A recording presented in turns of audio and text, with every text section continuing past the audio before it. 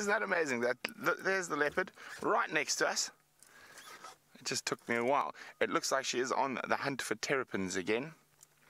And you can see how well that camouflage works.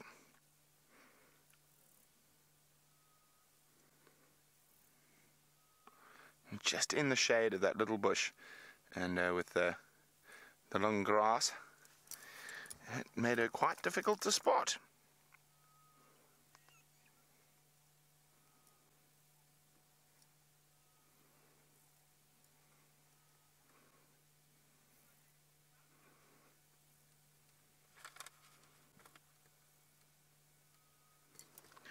What are you doing, little girl? I'm just trying to think. I think this is probably the best spot for now.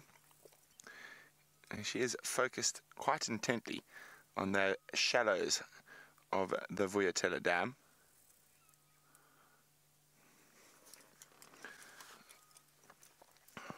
Trying to pick up any movement of terrapins, I'm sure.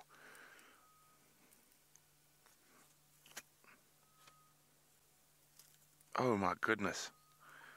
Xongile, Xongile, Xongile, look at this.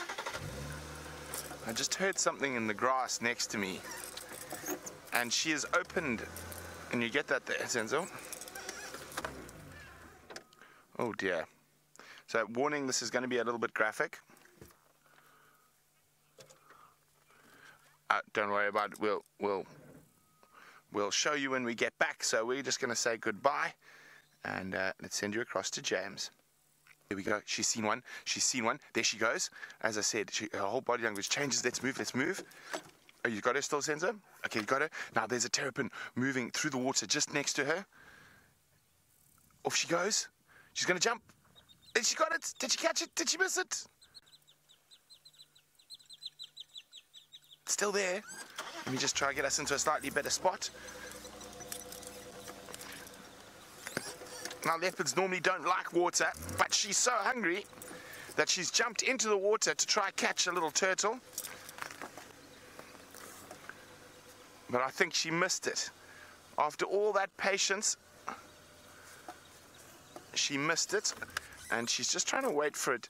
Now, she can't catch them when they go into the deeper water, so she's got to wait for them to go into the shallow water, and that's when she'll try pounce.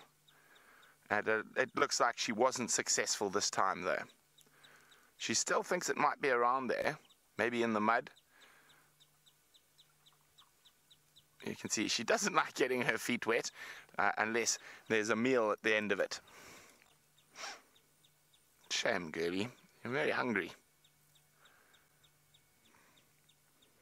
Well, wasn't that exciting, guys? That's not something you get to see every day.